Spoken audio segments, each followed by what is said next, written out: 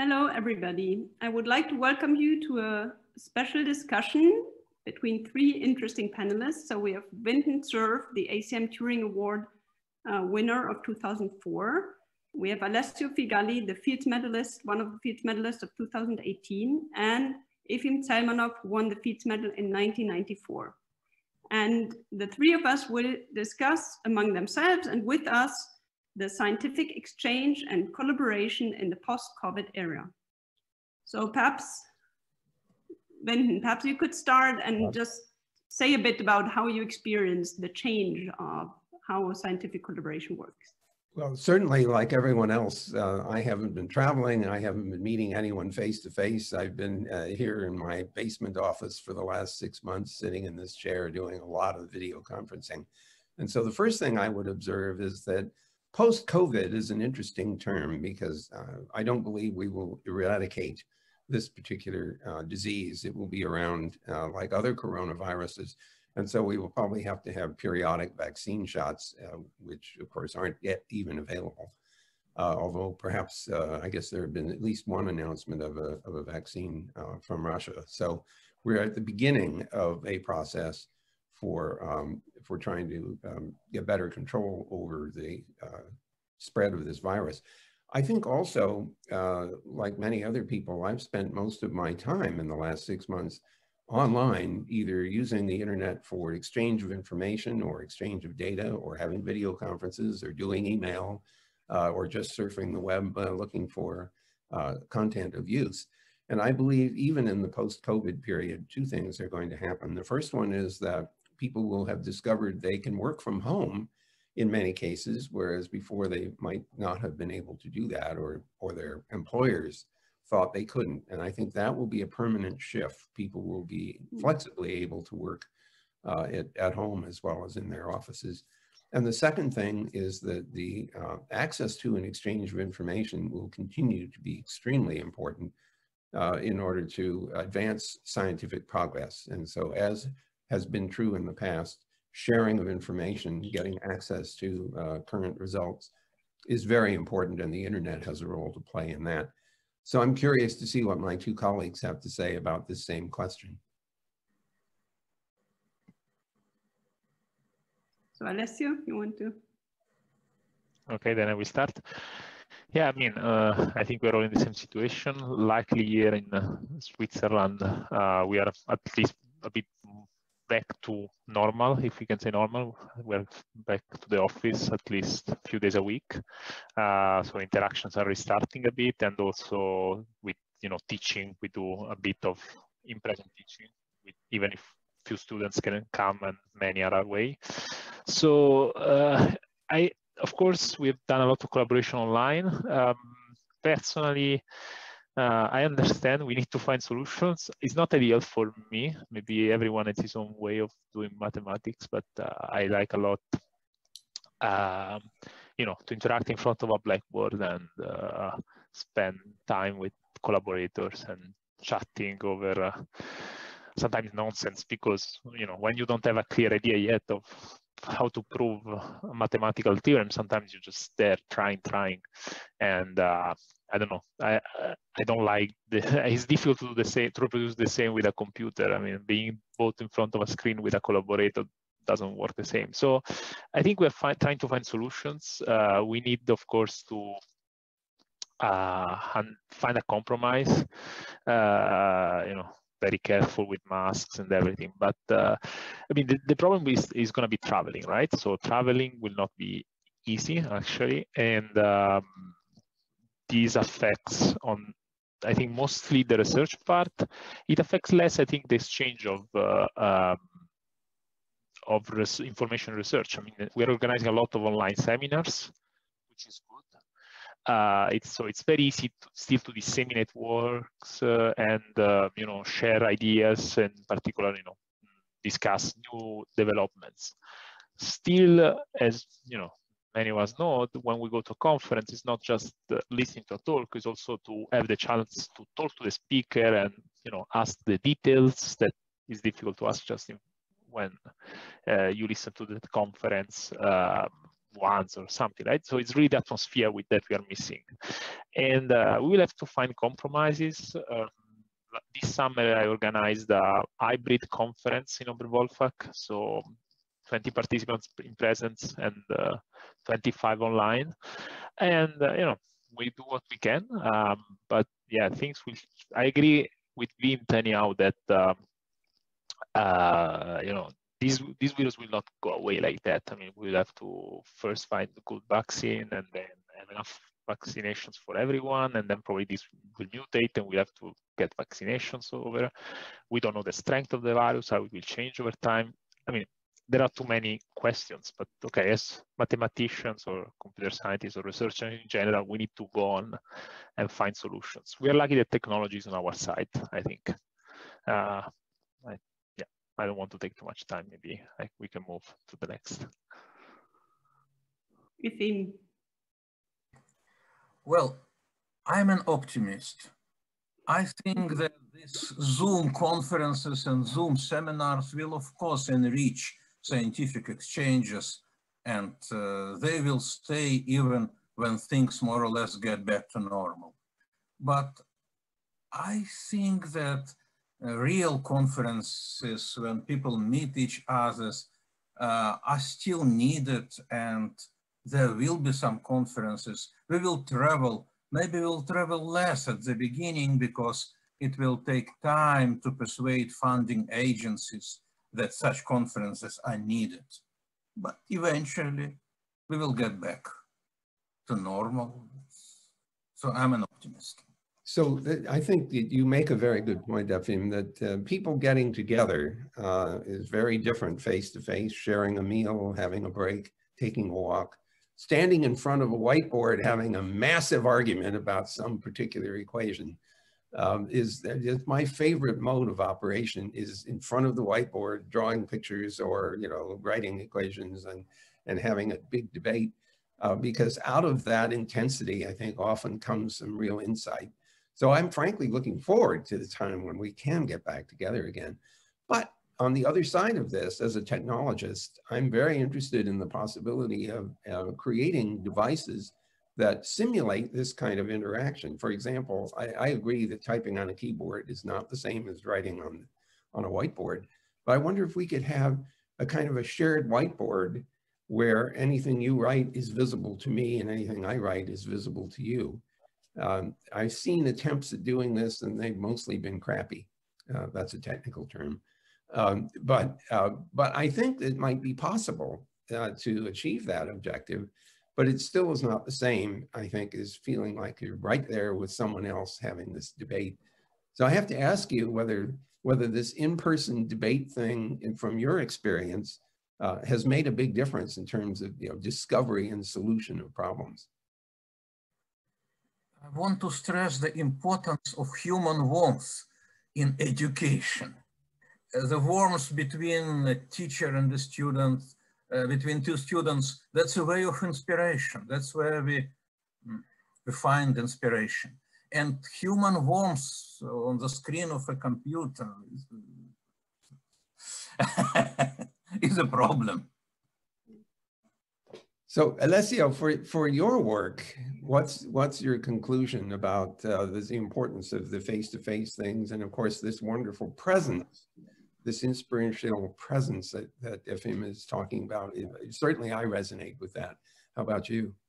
I completely agree. I mean, it's so important. And I think we also, I see it myself when I watch talks, and also that it's not the same, the fact that you are online. First of all, it's more difficult to concentrate usually. And second, you know, I remember myself when I was a student, maybe the professor writes something and then you don't understand what's written on the blackboard, you talk to the guy next to you or whoever, and you start to say, oh, but what did he say? But I don't understand what he's doing. It's too complicated, whatever. I mean, you need, you know, bonding and from the people around you. And doing this at home, it's tricky, right? So, of course, I mean, we're lucky there is technology. Otherwise, probably we wouldn't even be able to teach. But still, it's very important. And also, one point that has been discussed, I mean, also the funding. You know, I'm the director of an institute in Zurich, and I was in a big meeting some months ago with all the institutes of research of Europe,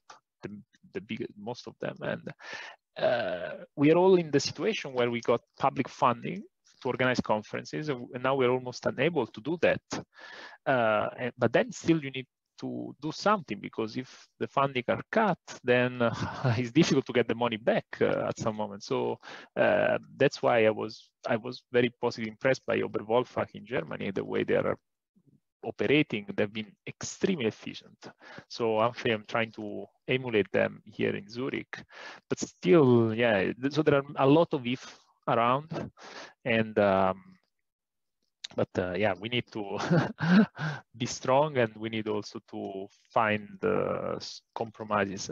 I think we need to probably to work more local, like we do with food, you know, 0 kilometer food for environment. Probably we need to say, okay, you know, Europe is still a big continent, and then we can work more at the European scale, or especially at some scale, and then US more on their scale. And then, you know, for intercontinental, we will have to wait a moment. But I mean, we cannot completely avoid interactions. But, you know, there is a lot of uncertainty right now. So I understand that people are also a bit scared. So it's Vint again, and I want to shift the conversation a little bit back to technology for a moment. A lot of schools, whether it's colleges or high schools or even elementary schools, have been forced into an online engagement in order to keep people safe. And I think the tools for teaching online are still fairly crude. And it raises some interesting questions from my point of view. How does education change when we're forced into this online mode? And I will argue that one thing which is quite helpful is that if you record a lecture, then you can play it over and over again. It's hard to ask the professor to keep repeating himself or herself, but if you have it recorded, which is what many of the teachers now do, then the students have the opportunity to replay the lecture. It's not quite the same as being able to ask somebody sitting next to you, what did that mean? But it does give you some control over the experience that you wouldn't normally have in a face-to-face setting. So that's one point. The second point, I think, is that I have experienced larger attendance in online events because people don't have to travel.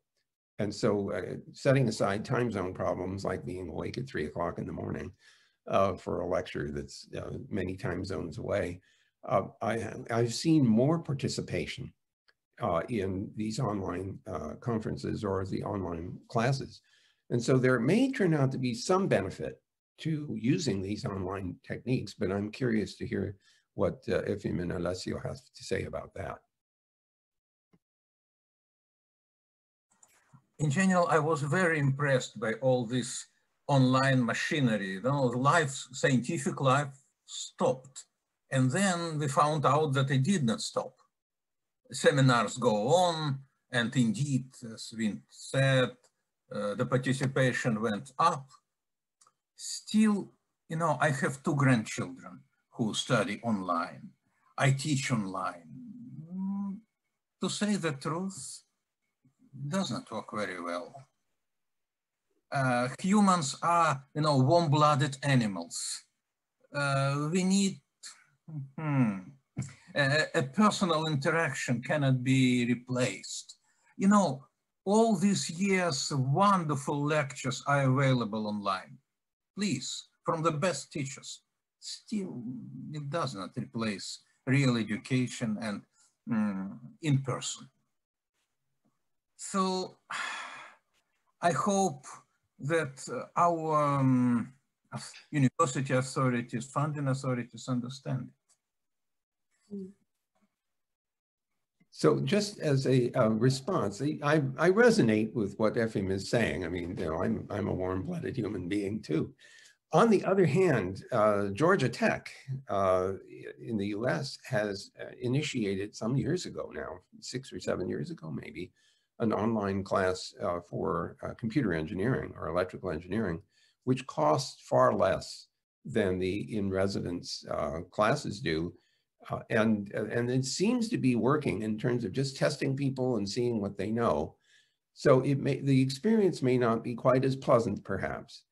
But I think it's very important for us to recognize that at least some places have managed to produce college-level educational courses and successful graduations, even if the experience doesn't have quite the same flavor to it. And I see Alessio has unmuted, so you must have a reaction too. Oh, no, yeah, I had them muted after Efim, but yeah, I mean, I think I second completely Efim in any case. I mean, I think it's extremely complicated to do things online. It's not the same. There is nothing. Actually, it will actually be interesting also if the audience, even if they don't have questions, if they could kind of comment, since most of them are students, they could give us some feedback on their perspective. But on my side, yeah, I feel it's just extremely complicated, and I think, as you know, online teaching has been around for a while now. There are really online universities since several years, but still the role of the university is not just to give knowledge, it's also to you know, promote this interaction, but also to give something, you know, some kind of you know, you give project to students, they work together, and then maybe also the fact that I said asking questions to your neighbors, and if you cannot do it, you go to the assistant and then the professors.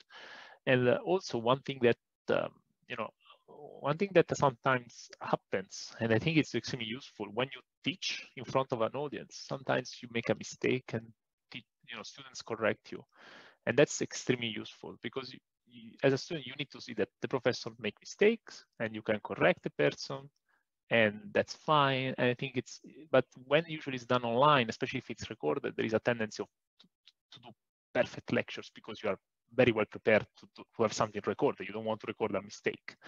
And but that's not good, right? Because it's like something immutable and too well prepared. I don't know. I think we need a human touch also in in the lecture. So this is missing, and I think, as I say, in ETH now we are lucky because we do some in-person teaching as well.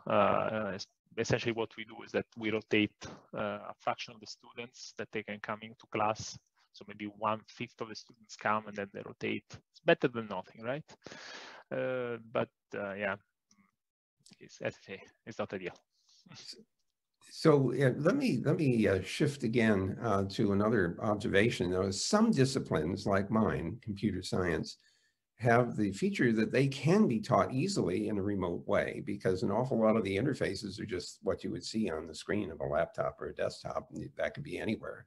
And so the classes that involve learning how to configure something or run a computer program that's doing computational linguistics or computational chemistry or computational physics, those are all quite feasible to do remotely.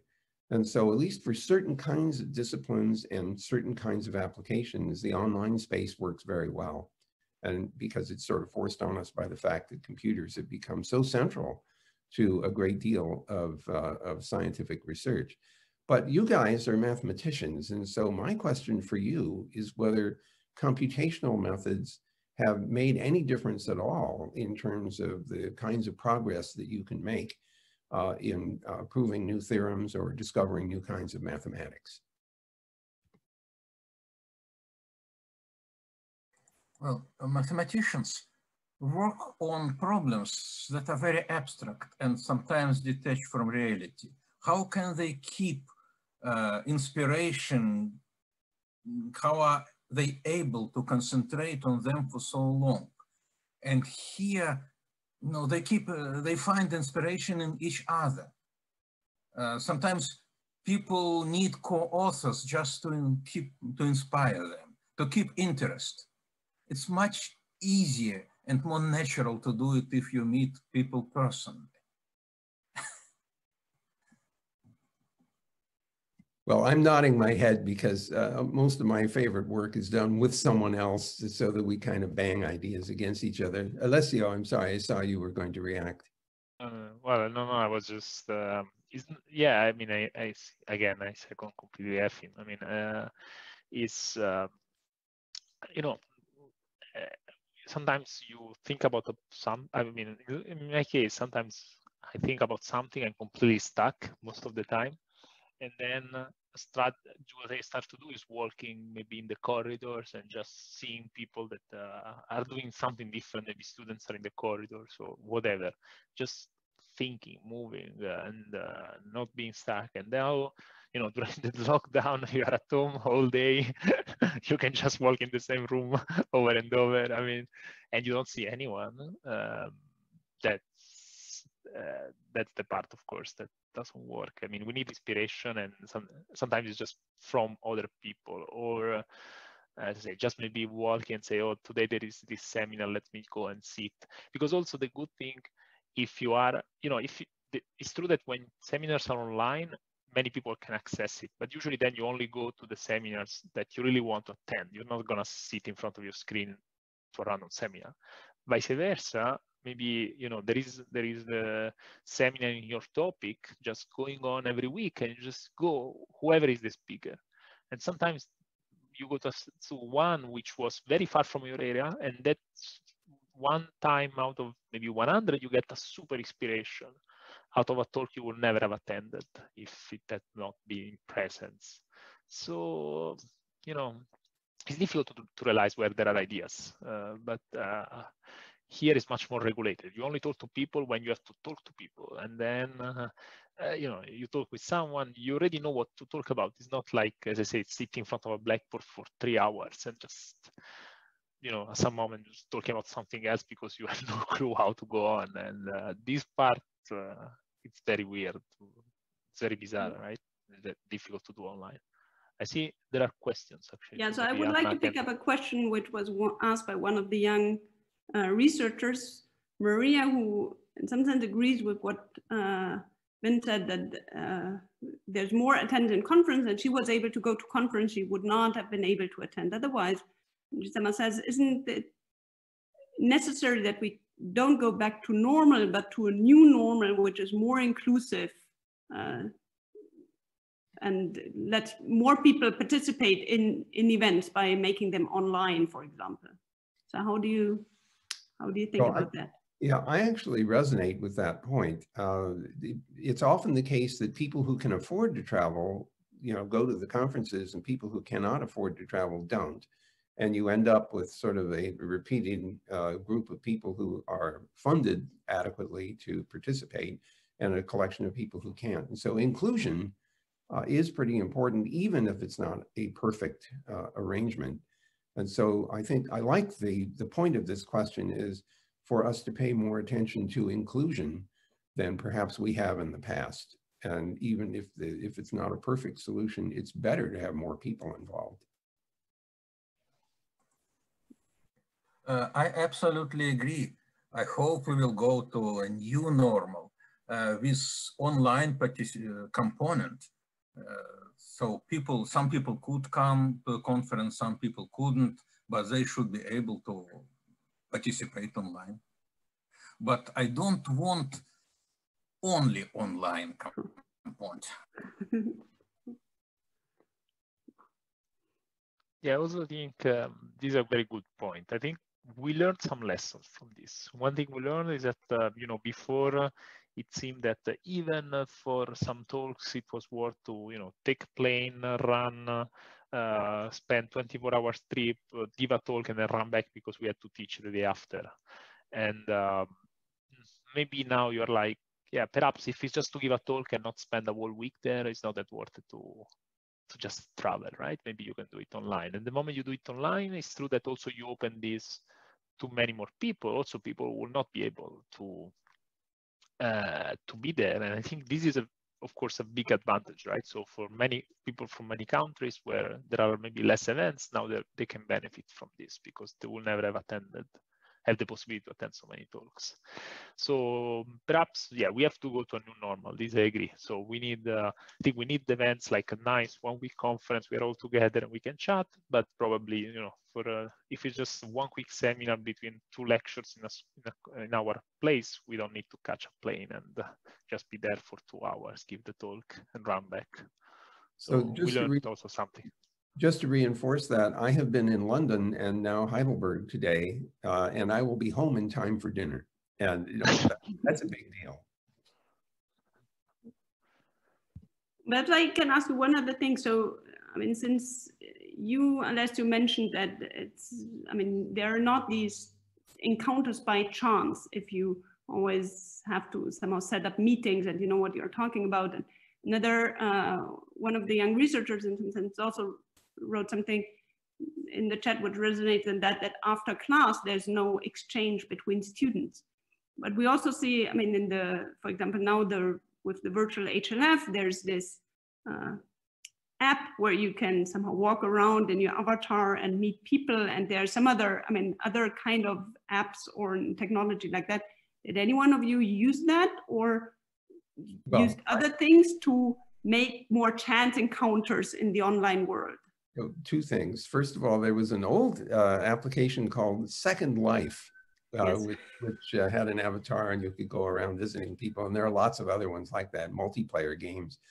At Google, we have in our buildings, which are unoccupied right now, we have a place called a micro kitchen. It's a place where there's coffee and other kinds of you know, snacks and things like that.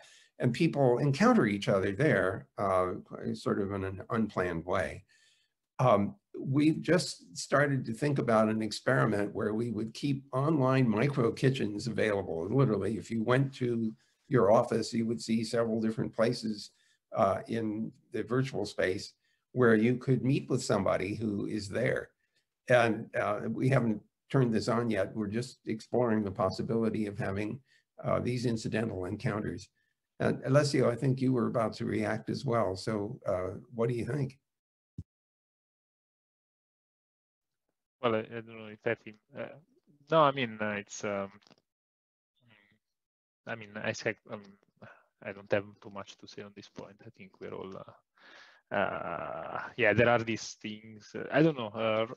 I'm still on the virtual side. I have big problems, you know, even with avatars and everything. So. No, it's all difficult. I was actually a moment looking at some other comments of students, and I was just looking at the last one who says it's so difficult to attend a lecture because there are so million distractions on your computer that make complicated, right? Attend. And actually, when I had the same feeling of this student when I was watching some talk, in the sense that it's so easy to get distracted also online. You know, it's. Because there is an email popping up, and you know, at least if you're in presence, you have, you know, if you're in presence, at least there you you cannot just open your computer and start to reply to email or whatever. But then behind the screen, no one can check exactly what you're doing, and then you can get easily distracted. So I don't know how would have been my university if I had to do it, you know, online.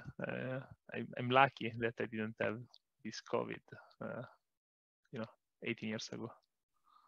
Do you think it will change how talks are prepared? So I know that some online seminars, for example, don't take 1 hour talks anymore, which is the standard thing in mathematics, but do half an hour or half an hour with a break and another half hour. So do you think somehow with online seminars, the way we give talks will change? I think it's better actually. Yeah. I don't know. I attended 2 online conferences. Again, it's very difficult to be concentrated for a long time. Actually, I think even the way of teaching should be different. I think 1 hour lecture is too long. I mean, we should think of lectures maybe split in blocks of 20-25 minutes, where then you can take a small pause. And you know, you did some subject, you say, okay, I proved this theorem, let's take a pause. You can relax a moment, and then we start again. But even, you know, by splitting blocks, it helps. And also seminars, I think it will be better, because maybe in half an hour, you pass a message. All the talks now, you know, before in mathematics, it was useful to have also an hour because we had the chance to give Blackboard talks. And there you really can take the time. But if you do online, most likely you will do slides, and then you go faster. And then, you know, 1 hour quick talk, maybe it's better 2 halves, where the first half is more, you know, generic, for many people to attend, and then you give another half an hour for those who are really interested in the details of the proof, and people can kind of skip instead of pretending to be there and then just muting everything. I don't know, maybe there are solutions, but I think 1 hour concentration in front of a screen, it's a lot to ask, especially if you do it for more than one time during the day. That's my view. I may say a few words. It's all relative. The typical lecture in Europe, at least it was in the Soviet Union, former Union, was 2 hours. And when it came to the United States, and 50 minutes, it was a cultural shock. Whether it is too long. No, I think it's the online part that I find it long. I mean, in presence, also in Italy, many professors were skipping the break. So in the end, it was, at least in we were also going on for, they would arrive when they wanted and leave when they wanted. So it could be 2 hours without break. That was also common. But, if you're there in person, it's really different. But I don't know, 2 hours in front of a screen, no break. I don't know. That's tough.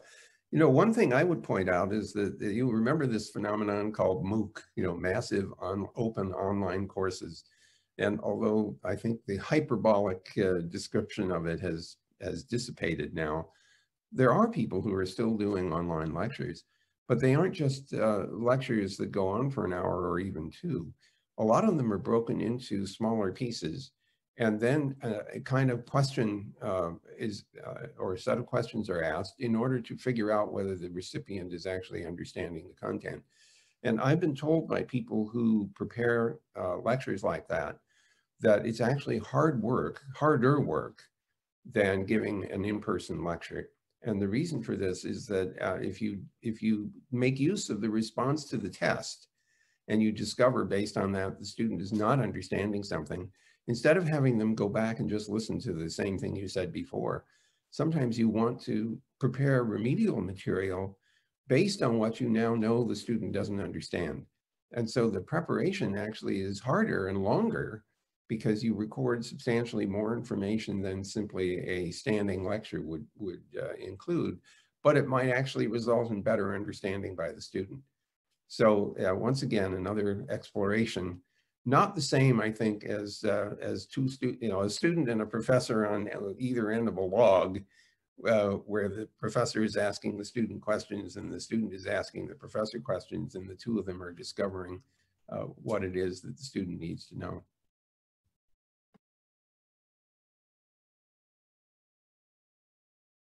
Maybe, Anna, there are many questions, so many questions, yes. I can see just my chat moving quickly.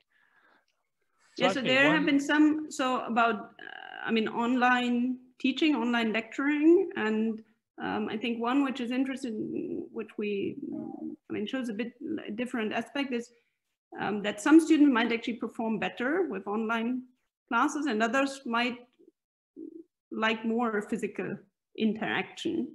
And so if you want to leave no one behind, how you strike a balance between the two? Well, Alessio, both of you look like you're about to react. Go ahead. No, I've been thinking about that. I think that, one aspect that I was wondering, and I think this will be a social aspect, I have a thought that maybe now girls will perform better because in our discipline, very often, like at ETH, Polytechnic School, you have a lot of boys, like 90% of boys in the class, who are always more aggressive. And sometimes, they kind of,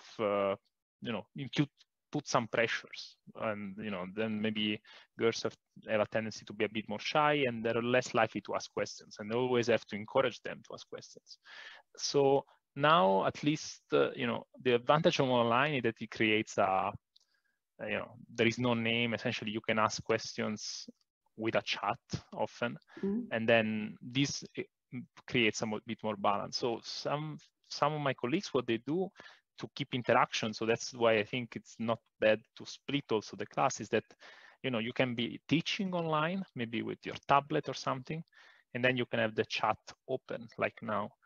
And perhaps, you know, you do 20, you can start to ask questions. Sometimes in class we do that, right? We prove a theorem and maybe we don't say everything, and we ask to the audience, okay, now what do you think about this? Do you think this equation is elliptic or whatever, you know, some math question? And the reality is that very often either the ones who reply are always the same or no one replies to the question.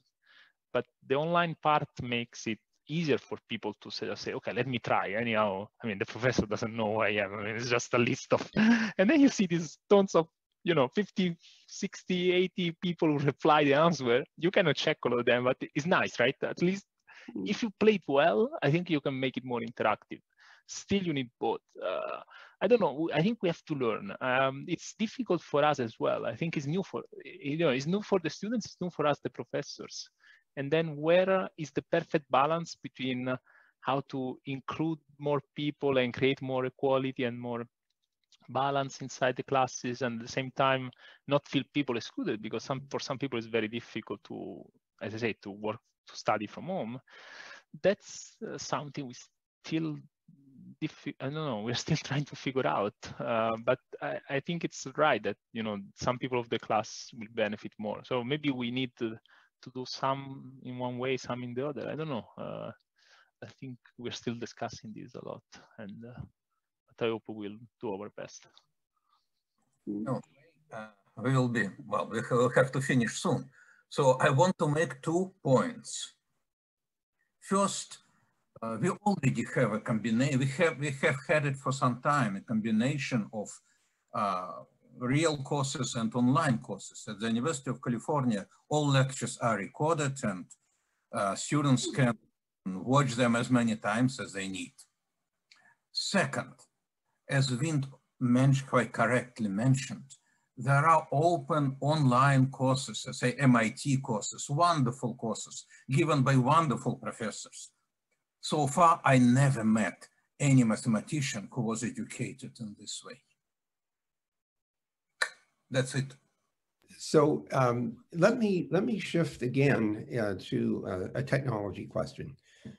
Over 45 years ago, I'm embarrassed to say, I used to be a member of the faculty at Stanford. It just seems like forever. But during the time that I was lecturing, I had several television cameras, one of them in the back of the room so that you got a face-to-face shot, and another one was in the ceiling, and so you could take a picture of me drawing on a piece of paper. That had 2 benefits. First, it's like being an online, you know, in real-time kind of lecture equivalent to writing on a blackboard or a whiteboard, except it was more convenient because I could sit down and I would just draw on a piece of paper. And at the end of the lecture, I had the paper, which I could reproduce and send out as augmentation of notes.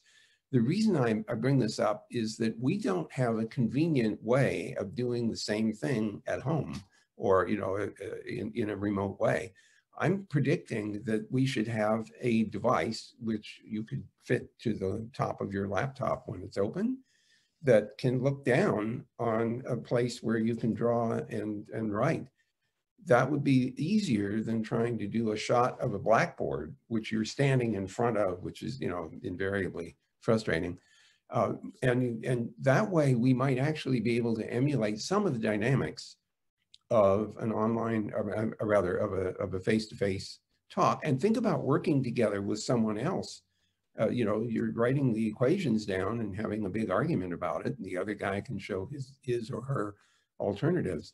So I think we're missing at least one piece of technology that we ought to add to the things that we already use for online classes. So I don't know who to turn to suggest that, but I bet you that that would be a big help. So, but the existing technology is not, you're not satisfied with that? So for example, hooking up an iPad and share the screen on Zoom or something like that? Well, that might work too. I mean, the slate kind of thing that you can sketch on, you can tell how old-fashioned I am. It didn't occur to me to do that, but if it works, yes, no disagreement there. If you have a stylus and high enough resolution, that would work too. I mean, that's actually, I mean, for example, both for me working with collaborators or also for some of the classes we teach here online, we use that because it's it emulates in some sense writing on a board. So I would like to, so we have 5 minutes left. I would like to pick up one other question, which goes in a completely different direction from the audience, which deals with the two-body problem, which many academics face. And some other question statement is, isn't it with remote working actually alleviate some of the difficulties, and could one perhaps envision even a fully remote academic job, like a remote tenure track job where you teach online and you are in place X and hired by University B in a different place? How do you think about that? If I may, yes. The problem is that I see with that, I mean, this will work if you had a full teaching job, then I could see something remotely. I mean, in a sense, but I don't, the point is that I don't believe we will remain, you know, 100% remote teaching. But let's say, even if the teaching remained 100% remote, still there are things that you need to do in place. So of course it can help, you know, that if I live in a city and I only have to go maybe once a week, I can be more flexible. So of course it could help to have some flexibility, because it means it's not so terrible, you know, if you have an academic couple that they don't live in the same city anymore, as long as the commute is doable, because in reality now we need to commute less. But, you know, fully remote, I don't think it's doable. I mean, just for the simple reason that we still need to go to the department when there are some meetings. Still, you know, you have to have some conversation in person. Right now, we're back to in-person meetings every time we have a large enough room. I mean, that's how we do meetings in our department. And I'm meeting, you know, my students, my postdocs. So, you know, when you have a faculty job, you also have people that work with you, PhD students, postdocs. I mean, you need to meet them, and you know, I cannot just supervise them all the time just online. So I think it depends on the position, but I doubt this will help the two-body problem. But it will help, as I said, the fact that we need to commute less. So I mean, we probably need to go anyhow a bit less to the department, and this could help if you have a bit, not too big commute.